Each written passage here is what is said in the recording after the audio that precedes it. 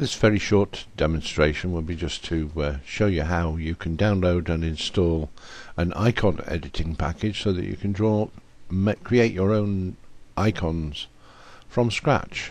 I'm doing this in Windows Photo Viewer is the package I'm using to create this video. I've taken screenshots of the various parts of the installation.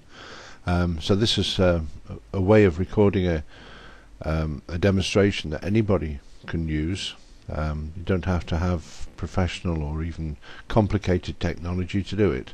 So these are all just screenshots which we've put together from an installation procedure. So there's our first one. We go to Google. The next picture is we go to sibcode.com, sibcode.com, and we search for the Junior Icon Editor. It's a free download, as you can see. I've circled that and labeled it here. If you click on this icon circled here, the download icon, we'll download the package. That will show on your desktop like this, Junior Icon Editor.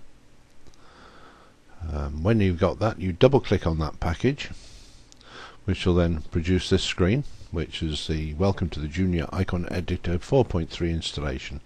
And by clicking Next, we get the agreement. We need to agree to the above terms and conditions, which I've done in this case, and click Next.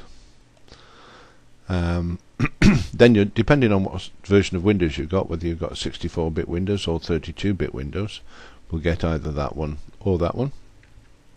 I've got the 64-bit, so obviously this is pertinent to my computer. If you have 32-bit, whoops, just go back a bit. If you've got 32-bit, it will look more like that. So move onward.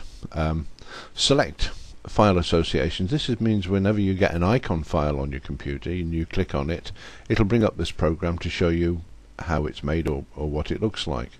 ICPR is a icon project basically, which is peculiar just to the Junior Icon Editing package.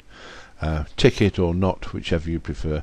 PNG images, they're handy, but if you have something like PaintShop Pro or Picture Maker or something like that on your computer, then I would untick any ticks that are in that box. These are the default settings, so you don't need to do anything drastic in there. Okay, I'll move on again to the next. It runs through the usual bar line between that page and this one. It runs the bar up the middle to show you it's installing. It takes, on my computer, it took just under 15 seconds to install. That depends on the speed of your processor. Usually between sort of 15 seconds and 30 seconds is ideal for a small package like this. Anyway, on this page we click Finish and look on your desktop, and you'll see the little desktop icon editor icon it's created on your desktop. So click on there, or double click on there, and that takes you to the very first of the advertising screen. Obviously this is free software, so it does tend to have a few adverts around it. That's the first advert page. Get rid of that. It will show a second one, which I didn't bother recording, but the third click will take you to this page where you set up the requirements for your new icon. In this case it comes default setting as 32 by 32, also true color.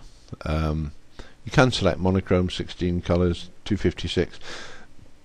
16 colors and 256 colors are very simple to work to for first time. If you're just doing this for the first time and want to mess about, use one of the lower resolutions, because you'll find it a lot easier. You don't have to worry about blending and that sort of thing. So there we are. We'll click on that.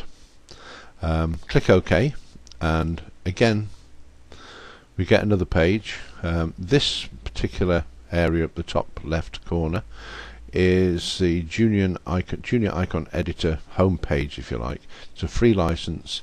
If you want to see what else is available, click on http://www.sibcode.com, and it will show you all the products available from that particular vendor. there's the last screen that we sort of come to on the setup. That's your 32 by 32 square in which you will draw your brand new icons that you create. It's not limited, as far as I know, for any quantity you can do. Have a play with it. It's free and it's fun.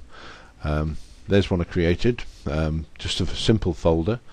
As you can see, that simple folder, it will automatically create the rest. That's what it looks like.